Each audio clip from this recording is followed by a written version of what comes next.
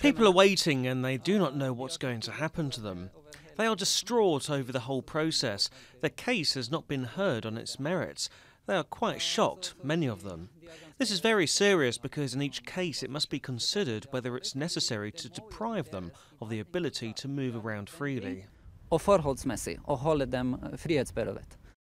I'm troubled by the practice that we now see. Sending people back who have no right to stay is fine, but we must have individual assessments, and humanitarian consideration must also be taken into account when we return families to Arctic conditions. Then we must make sure that they are received in a proper way.